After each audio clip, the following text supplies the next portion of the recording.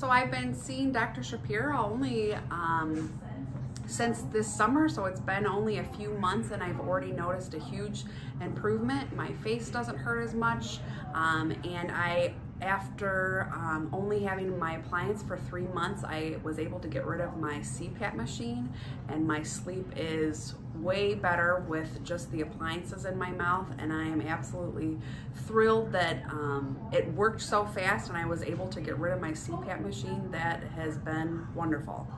Great. What would you tell somebody who's thinking about doing an RNA appliance? I would say do it.